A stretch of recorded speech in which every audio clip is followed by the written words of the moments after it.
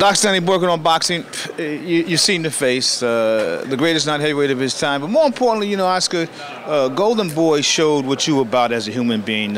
Service to others is what you pay for your space on earth. Muhammad Ali. Dr. King, life's most persistent, urgent question is, what are you doing for others? And I think beyond missing you outside the ring, the human being that you just talked, nobody will ever replace you as number one because people liked, loved, and respected you. And that can't be brought, can't be replaced. In the words of Ali, you're the greatest. No need to comment about it. That's the truth. You don't get. You're not bringing your guy here to lose this fight. No, look, we have the pleasure of promoting both fighters with Floyd and with Marquez. It really is going to be one of those fights where it's a toss-up. We wanted to match the best against the best, and I don't care what people say.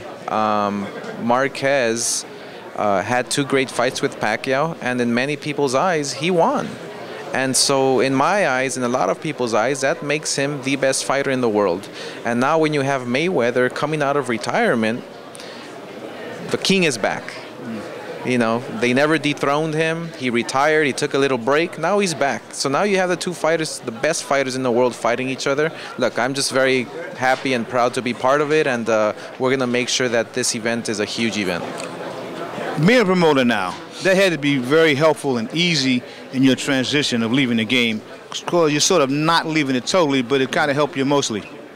It was difficult. It is difficult, but obviously being a promoter makes it much easier for me to, I guess, ease that pain that I have from retiring from boxing. Look, I love boxing.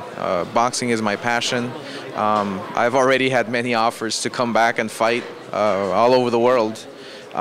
It's not about that. It's not about that. It's about respecting the sport. It's about having the passion for the sport and you know, having the passion to compete and fight, and I don't feel that anymore, and I just felt that it was the perfect opportunity for me to just retire, because if I don't feel that passion to train, to wake up in the morning, to run, to fight, then I'm cheating myself and I'm cheating the fans, and you know, that's why I just decided to retire and move on, and we'll stay involved with boxing, promoting and making sure we promote the biggest events in the world. Last question, what do you say to the youth of the world who idolize you, as well as the adults?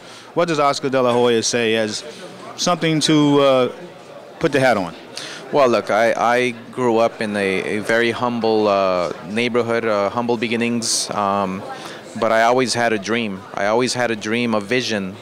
Ever since I was 9 years old, I remember signing an Olympic poster. I signed it, Oscar De La Hoya, Olympic champion, and I still have that poster, and I never ever gave up on my dream and my goal, and as long as it takes, as tough as it is possible, and because nothing is impossible, and I'm a perfect example of that, and no matter what it is, whether it's at school, no matter at work, or whatever you want to pursue, just do it right, give 100%, and the outcome will be positive at the end of the tunnel. You'll never be replaced. Ti amo. We love you. Thanks a lot, my friend. Thank you. God bless. Appreciate it. Thank you. Doc Stanley working on boxing, the one and only Oscar, the Golden Boy De La Hoya. Thanks, man. Okay, mama. See you later. Por favor, suscríbete a nuestro canal de YouTube Las 5 Esquinas de Nueva York.